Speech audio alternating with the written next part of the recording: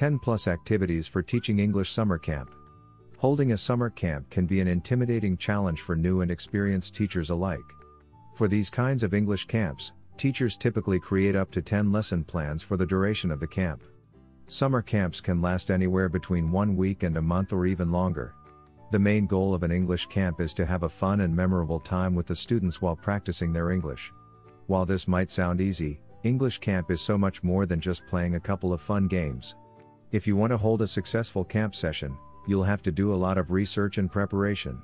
The following games are great activities for teaching English summer camp abroad. It's all about fun. And props. Props will make your summer camp a lot more fun and exciting for the kids. In contrast to their regular English classes, summer camp should involve a lot more interesting games. You can use all kinds of different props for your summer camp, ranging from fly swatters, balloons, filled with air, water, paper, etc., boiled eggs, a couple of dice, art supplies, a big container, boxes, and even costumes. Once you've got an arsenal of props, you can start building your lessons and activities around them. It's also recommended to take a game and blend it with other games to create a new one. Also, think like this: if you were the student, would you enjoy this game? Bingo is fun, but you can only play it so many times. Try something different.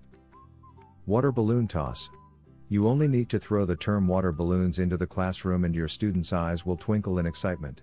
While it's already incredibly fun to simply throw water balloons around the room, the activity has to involve English. To do this, set up 2 small blackboards, 6 by 6 works well, and prepare several markers. Next, fill the water balloons and split your class into 2 teams. To play the game, the teacher yells out a word and 2 students from each team run to the blackboards and write the word on it. The first student to be done yells "finished." And if the word was spelled correctly, they can throw a water balloon at the other student. You can also add more rules. For example, the target isn't allowed to move, but if they do, the thrower gets a second chance to throw or something to that effect. At the end, you can also do a KO match between the best players of each team. The winning team then gets to throw all the remaining balloons at the losing team. The fly swatter game. Another great activity for teaching English summer camp is the fly swatter game. It's very easy to set up and always gets the kids going and laughing. To play the game, simply write a couple of English words onto the board and give a fly swatter to each team. Again, split the class into 2 teams and have 1 student from each team come up to the board. Once the students are ready to play, you yell out a word from the board. The first student to hit the correct word with the fly swatter wins a point for the team. This game is ideal for practicing reading speed.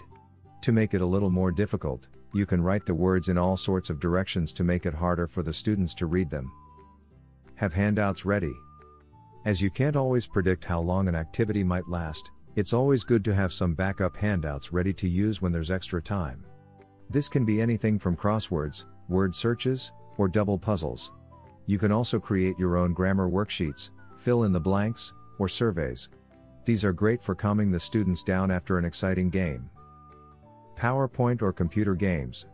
A quick Google search reveals a multitude of PowerPoint games online. You can download them and then run them on the computer in your classroom. For example, some games also allow you to customize the content to suit your students' level. Games like Jeopardy or Family Feud are great for review lessons, and you can find many available PowerPoint versions online. Board games. Kids love board games, that's not a secret. A lot of schools have a collection of board games already that you can use, and if not, they might be willing to purchase some for summer camp. Games like Uno, Jenga, Twister or Scrabble are very popular for English lessons. If your school can't provide board games, you can also find some resources to make your own online.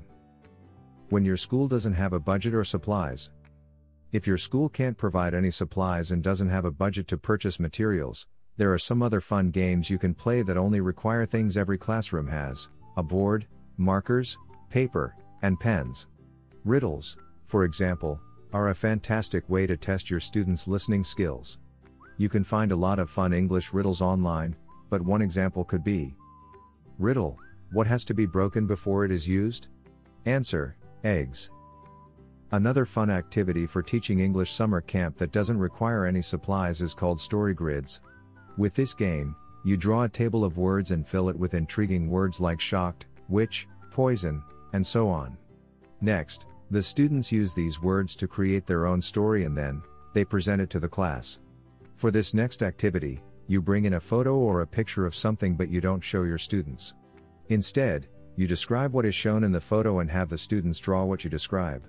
When you're done describing, you show the original image to your students and compare the results.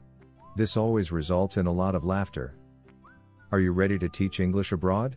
These activities for teaching English summer camp will help you create fun lessons. Your students will remember for a very long time. Thanks so much for watching. We are ITTT, the leading provider for TEFL and TESOL training courses.